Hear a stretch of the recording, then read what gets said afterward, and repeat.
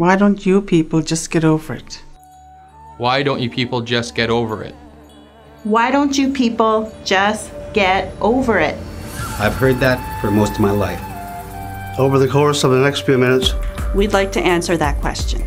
Let's go back to when all of this started. Before the year 1492. Before Columbus sailed the ocean blue, there were complex systems of government, trade, agriculture, and spirituality.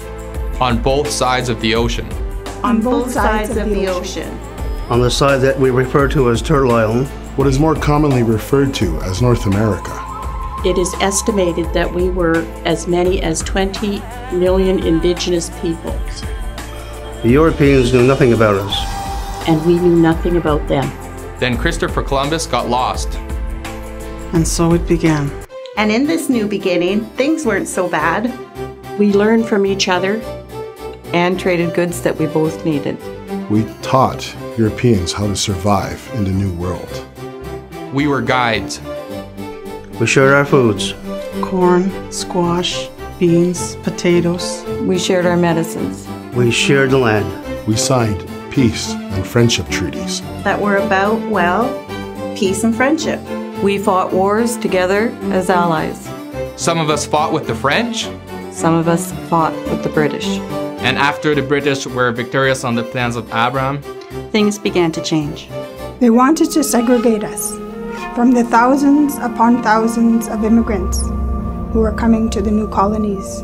So they started to push us from our traditional territories onto reserves. In the West, we were left with little choice. The Hudson Bay Company killed all the buffalo. We were starved onto the reserve.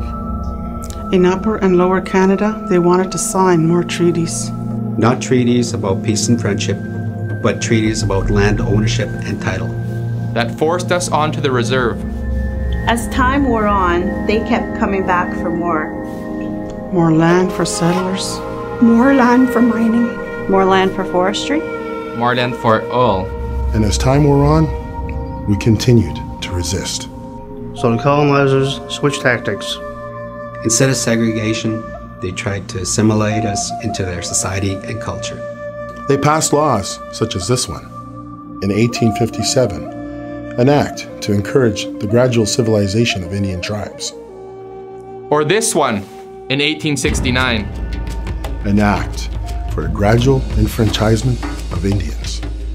And then, in 1876, the most racist piece of legislation of them all, the Indian Act. Duncan Campbell Scott, head of the Department of Indian Affairs, said it all.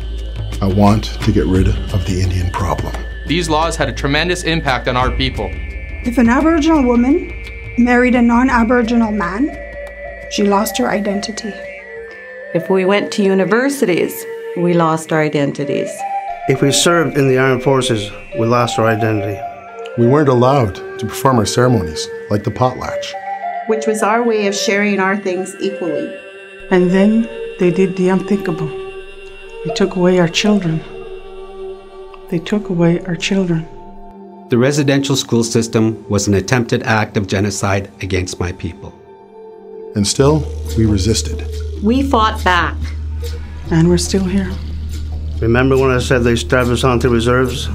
Today, they're trying to starve us off the reserves. They're trying to make life in our communities unbearable. In every measure, Aboriginal peoples fare much worse than other Canadians. We have a shorter life expectancy. We have higher levels of poverty. 1 in 4 Aboriginal children live in poverty. We have higher rates of suicide. We are 4 times more likely to contract tuberculosis. Our diabetes rates are 3 times higher than the national average. 42% of our children lack basic dental care. 116 First Nations communities are currently under boil water advisories. We represent only 2.7% of the adult population in Canada.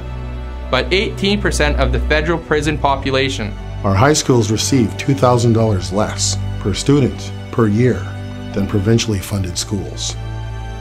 Nearly 600 Aboriginal women have been murdered or have gone missing in the last 15 years.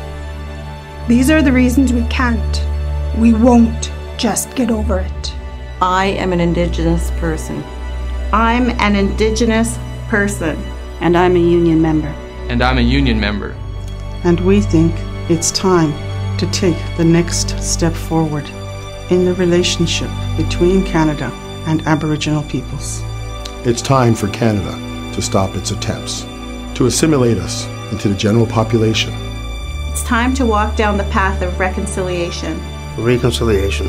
Reconciliation. Please join us. Join the Justice for Aboriginal Peoples campaign.